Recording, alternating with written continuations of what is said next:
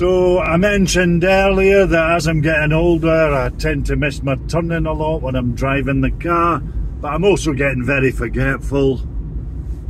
I am turning into a proper bampot.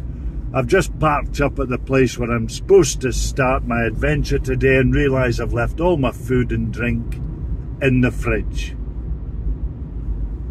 So I'm having to drive back to Dunkeld to get some sandwiches and some juice, because I can't do a 20-mile cross-country run without something to eat. I'm sorry. So here we are. Got myself some food. I've had to drive back to Dunkeld to get some sandwiches and drink, and while I was at it I thought I'd buy a bag of the Co-op's own onion rings. I highly recommend them. £1.15 for a massive bag, and they're very tasty, delicious. Whew, onion rings for breakfast. It's not the first time I've had them for my breakfast. Very tasty and delicious. I am Scottish after all, so maybe I'll have some fried Mars bars for my tea. Yeah!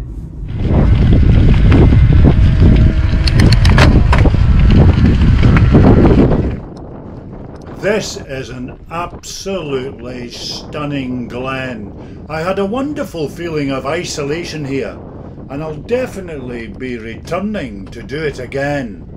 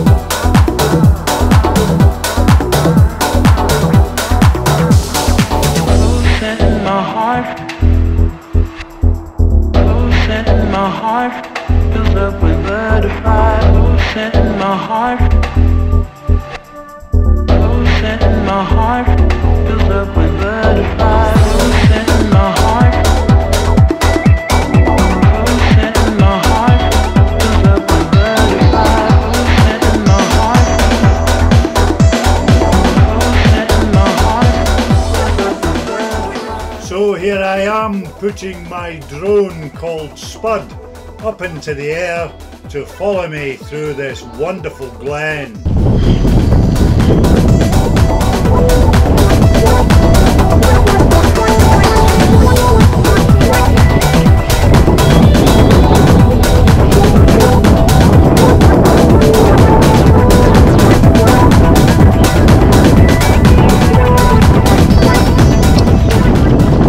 Well, as you can hear, it was very windy, and the wind was howling through the glen, and I can tell you, it was absolutely freezing.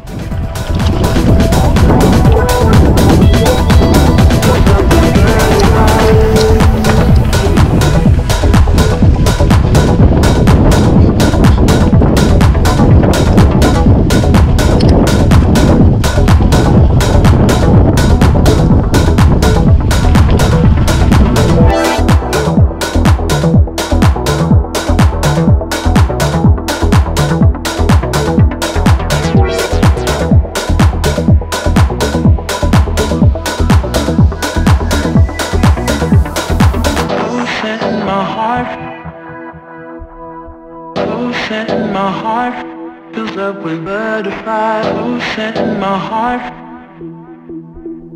Oh, setting my heart fills up with butterflies.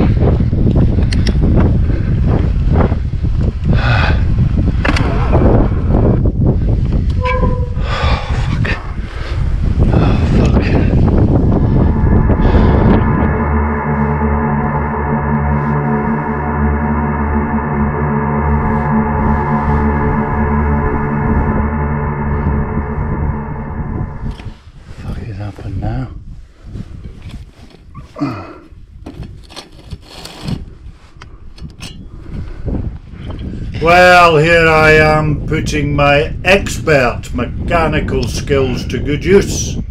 Otherwise I would have been stranded in this glen and it would have been a long walk back to the car.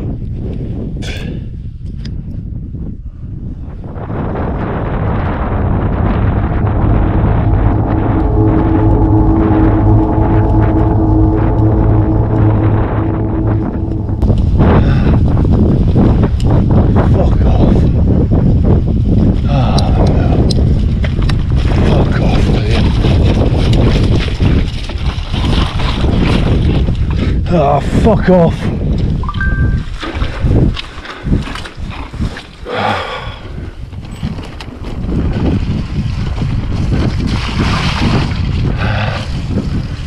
Oh, bloody hell.